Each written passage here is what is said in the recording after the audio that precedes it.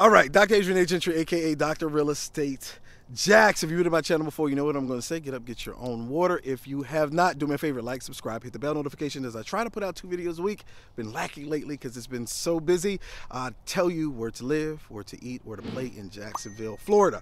So let's get into it. Today I wanted to highlight this Toll Brothers community in eTown, Edison East. So when I first heard that they had villas, I wasn't impressed because, quite frankly, villas mean high-priced townhouses.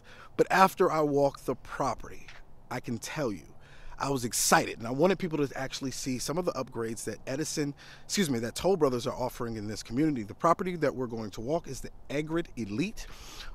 2 stories. It does not feel like a villa. It feels like a single family home. Absolutely gorgeous. And the one that we're walking to is probably about 600 plus with all the upgrades. These properties are going to start at 480,000. They're still trying to work out pricing. We actually got to get in today where really no one is in there. So you're going to see a lot of blue tape. That's because they're still perfecting the model. So we're going to get to it. Check it out right now. Let's go.